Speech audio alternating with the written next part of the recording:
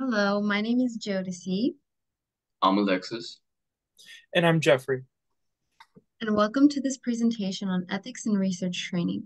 Today, we'll explore a critical aspect of conducting ethical research, how we interact with and respect the people who participate in our studies, specifically in the context of community-based participatory research, or CBPR, and surveying.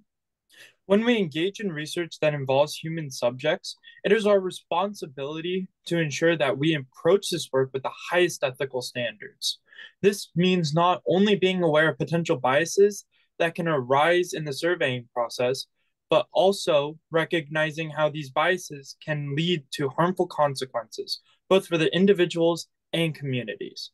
Surveys that are designed or conducted without care for inclusivity or fairness can inadvertently marginalize, stigmatize, or misrepresent the people whose voices we are trying to capture. Furthermore, a key component of ethical research is protecting the privacy and confidentiality of those we survey. As researchers, we often handle sensitive information, and it is our duty to ensure that this information is safeguarded. Failing to do so can erode trust, discourage participation, and ultimately undermine the integrity of our research. One preventative practice we will learn about is reflexivity, which I'll review with you later in this presentation.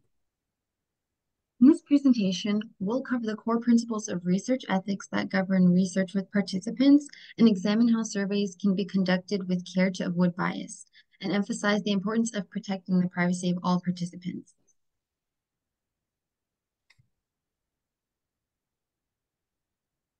The work of Eclipse is crucial in creating a future where all California students are equipped with the knowledge and tools to address climate change. In the context of ethics and research, ensuring that student learning, community engagement, and environmental data collection are carried out with integrity and respect for privacy and a commitment to social justice is fundamental.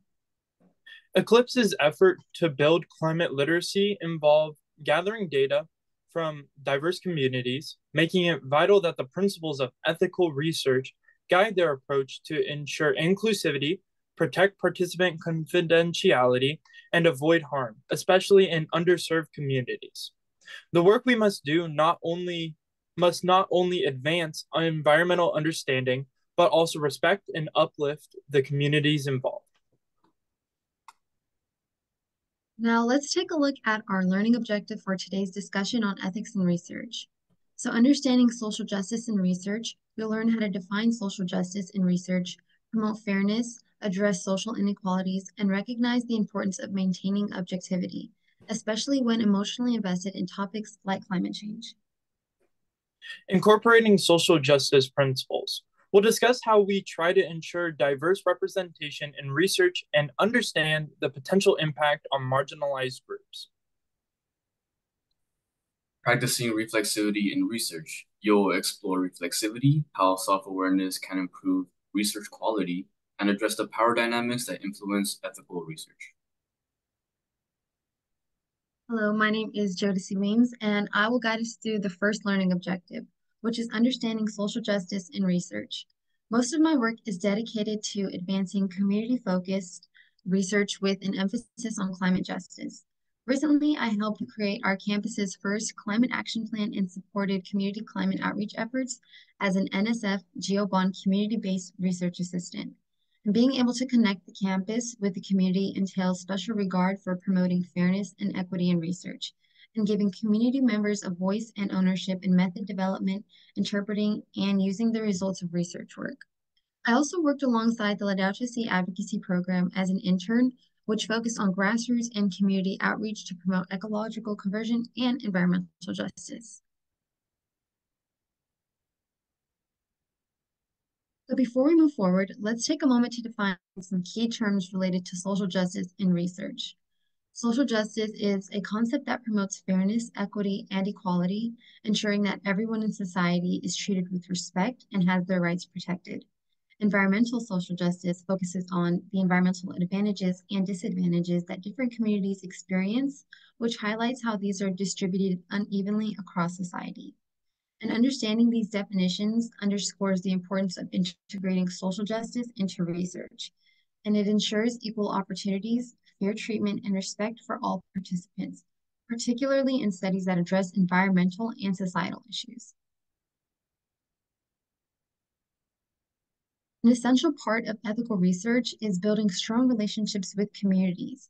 This involves community partnership, where collaborating with local leaders and organizations fosters trust and encourages participation. And a great example of this is when I worked alongside Fresno State in collaboration with the city of Fresno, assisting in their climate adaptation plan for the city.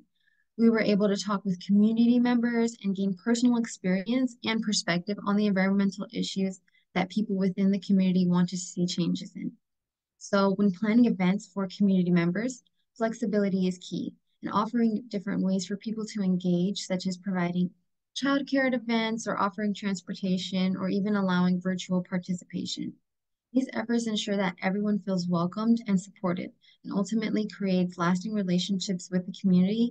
And this helps to ensure that research is inclusive, respectful, and beneficial to everyone that's involved.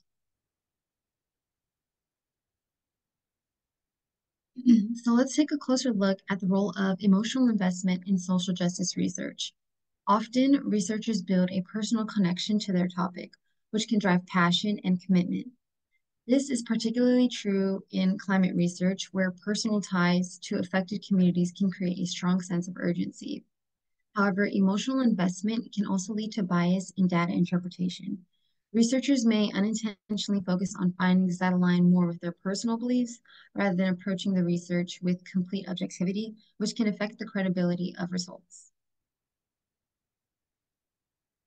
And how to identify emotional interference in research through self-reflection. It's essential to assess ourselves and ask critical questions like, are my conclusions based on evidence, or are they influenced by my own personal beliefs? One way to maintain objectivity is through mindful practice. So actively seek out differing perspectives and constructive criticism from colleagues and peers. Feedback from others can help identify potential biases that might affect the research, ensuring that decisions are driven by evidence rather than emotions.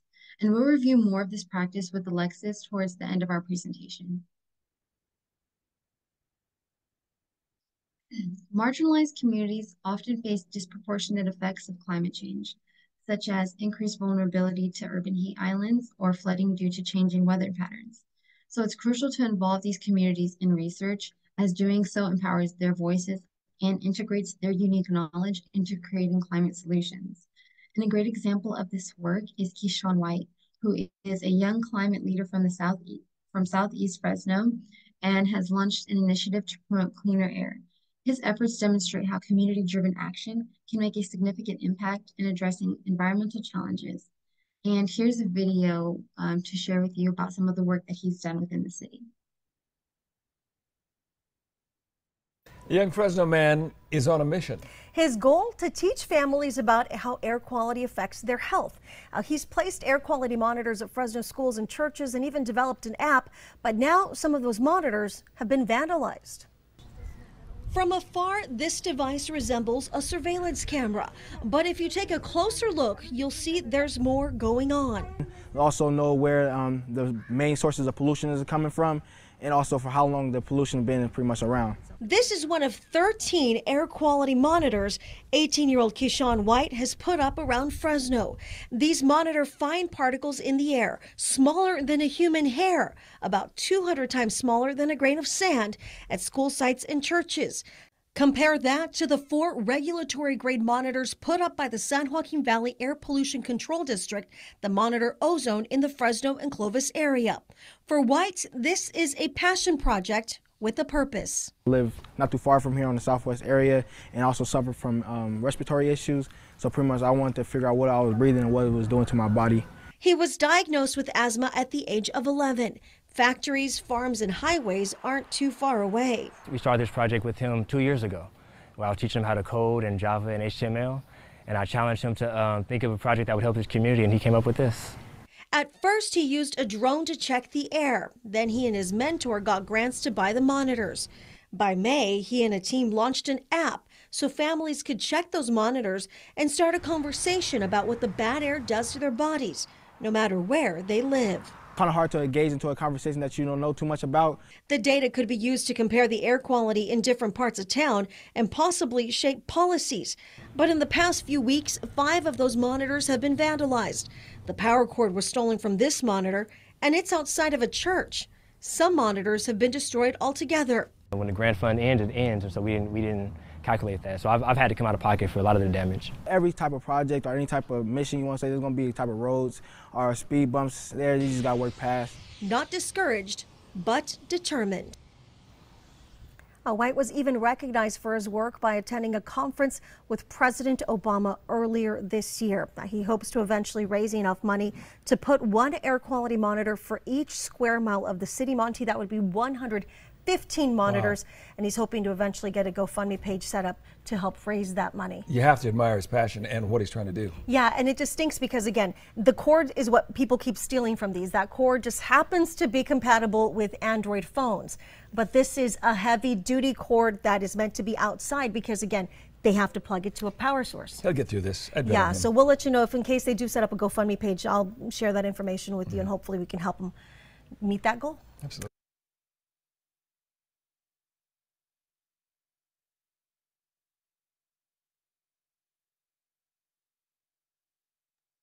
Though Keyshawn was not able to join us today, we wanted to highlight the work he's done for his community and exemplify how community-driven work influences change in relation to environmental justice. Not only has Keyshawn helped his community with air quality monitoring, but he's also led climate action strikes to bring awareness to air pollution and founded his organization, Healthy Fresno Air. He's still working on bringing change as he's just launched his initiative for his 2030 campaign to establish low emission zones in Fresno with the goal of reducing air pollution in the city by 2030. Now, this is important. This is an important aspect of environmental justice, as by supporting community members who understand firsthand the problems their communities are facing is essential to researchers' knowledge. Ethical responsibilities in research are essential to ensure that all participants are treated with fairness, respect, and integrity. And by conducting research with accuracy and avoiding bias, scientists can use their findings to advocate for environmental policies and justice initiatives. Prioritizing research that addresses real-world issues allows us to balance academic goals with social responsibility. And this helps to ensure that the work we do has a meaningful impact on society, especially in addressing critical environmental challenges. And here is a diagram to show the framework of ethical research practices one can take to ensure research is done responsibly. So some different types of biases can significantly affect the quality of research. So sampling bias occurs when the sample doesn't represent the broader population. And a perfect example is when the city held a climate action survey on the same day as a community event at the fairgrounds. And instead of moving to where the community was, the city stayed at their original location, missing valuable input. There's also questionnaire bias, which happens when questions lead respondents to specific answers, and response bias occurs when participants provide socially desirable answers instead of their true opinions. And these biases produce inaccurate data, which lead to flawed conclusions and potentially harmful decisions. For instance, decision based on bias can marginalize communities or even reinforce harmful stereotypes, raising significant ethical concerns. And now to share a concrete example of how we work together to minimize these risks and protect our community members, I'd like to introduce Jeffrey. Thank you, Jodeci. So hi, my name is Jeffrey Thibodeau, and I serve on the College of Science and Mathematics Dean Student Advisory Council, or DSAC, helping our college with STEM persistence. And also, I serve as an NSF GeoBond Community-Based Research Assistant, or CBRA, helping with climate outreach and building community-connected climate action research projects that bring together community members with faculty and students. In this module, I will share how we use city research, ethics, compliance, and safety training to support our first-year students in their projects. So the CITY program, or Collaborative Institutional Training Initiative, is an online web-based course that offers high-quality, peer-reviewed online courses to train individuals in research, ethics, regulatory oversight, responsible conducts of research, and research administration. And then you can see on the left, when completing this curriculum, you will receive that certification that verifies that you are city certified, and that lasts for 3 years. So why do we need the city program? Well, it promotes research integrity. It teaches best practices in responsible conducts of research, like preventing misconduct and plagiarism and falsification, ensuring ethical compliance. Many research areas, especially those with human subjects, require ethical training to comply with legal and institutional guidelines. Meeting regulatory requirements. Institutions often require city certification to meet federal and organizational regulations for research funding and project approval. Protecting participants and data. It emphasizes the protection of research subjects and data security, reducing risks to both participants and researchers. And finally, standardizing training. City provides a standardized curriculum, ensuring consistent training across all institutions. So in our first year experience of BOND, which is building opportunities through networks of discovery, as you can see on the left, a class of students worked diligently to develop research surveys for their community. They all completed city training to ensure that their questions were ethical, professional, and built on trust, all with the guidance of a professor. The students added new questions to already existing surveys, topics like mental health, coral bleaching, food deserts, and more, and were given time to use their training to reflect on how their own biases, can potentially influence their research. Only students with city training and city certification could access or analyze the data, ensuring the research met ethical standards. Even double-checking surveys to make sure they are not biased and follow the conduct of research from the overseeing professor helping out, and other instructional student assistants, like teacher's assistants, but they're specific to this first year experience, and giving feedback and changing the question slightly. Now, to explore more specifically how we reflect on our roles and biases in research, Alexis will review the concept of reflexivity in research. Thank you, Jeffrey, for sharing that insightful example. My name is Alexis Valadez, and I've just begun my graduate work, building on the climate action service learning and research I did as an undergraduate. During my junior and senior years, I completed over 1,000 hours of service, bringing together community-based organizations and Fresno State Strat Collective Climate Action. Along with Jodeci and Jeffrey, I serve as a community-based research assistant. From my background in service learning, I'll help you understand the critical role of reflexivity in our work. Reflexivity is a critical concept in research, referring to the process of examining your own role and influence in the research process. Its importance lies in several key areas. It promotes transparency, allowing others to see your research and provide feedback, strengthening your research. Reflexivity encourages self-awareness, helping you recognize your own assumptions and beliefs. Finally, it helps in acknowledging and mitigating personal biases, improving objectivity and validity of your research. By practicing reflexivity, we can conduct more ethical and credible research. Now that we understand the importance of reflexivity, let's explore 3 practical techniques. The first, journaling. Writing regularly about your thoughts and biases during the research process helps you remain aware of your assumptions. Reflexivity layers onto reflection, looking outwards towards your influence on different components of the research process. Another effective practice is peer debriefing. Discussing your approach with colleagues offers fresh perspectives and helps identify and work through blind spots. And third, incorporating participant voices. Including these perspectives ensures fairness and reduces the influence of researcher bias, enabling research to understand needs and guide effective action. These techniques allow us to continuously refine our approach and increase the credibility of our research. Reflexivity is recognizing how we shape research. Let's dive into that next. Our identity, cultural background, gender, socioeconomic status, professional experience, and other things affect how we conduct research. It can shape the questions we ask, how we interpret data, and how we interact with participants. For example, I once helped a city survey a community on adding a bike path. In going door to door, I found 3 crucial items that would have improved the surveying quality if reflexivity was used. The first is language. And often it is the case that language may be difficult to understand, but this one was only provided in English. So if you spoke any other language, your voice was not collected. The second, well, this is what it felt like. The surveying was only quantitative questions, providing only yes or no answer choices. So it felt like I was getting my point across, but not theirs, because they could not provide any depth.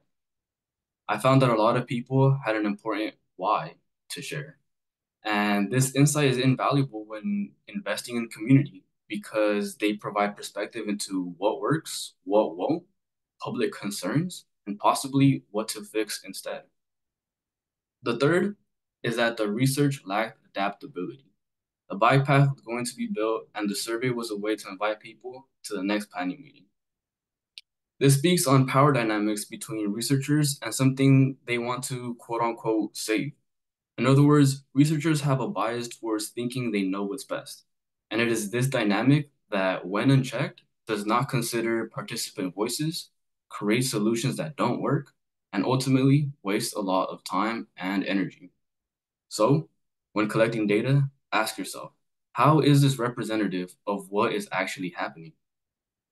Now, let's look at how reflexivity improves research quality and addresses key ethical issues. Reflexivity is crucial for improving objectivity, validity, and transparency in research. It enhances objectivity by helping us recognize and mitigate biases, validity through transparent reporting of our influence on the study, and reliability and replicability by clearly documenting the context of our research. Integrating reflexivity into our research not only strengthens our findings, but also ensures we approach our work with fairness, transparency, and respect for all participants. To wrap up, we've covered 3 components of our discussion today. Social justice in research, highlighting the importance of equity and fairness. Social justice principles, sharing some of our own work towards emphasizing diverse representation and ethical responsibility. And reflexivity in research, ensuring we are mindful of our biases and power dynamics through the research process. On behalf of myself, Jodeci, Jeffrey, and Keyshawn, I want to thank you for joining us. We hope to see socially just climate action research from all of you soon. Goodbye, and thank you all for your upcoming socially just work.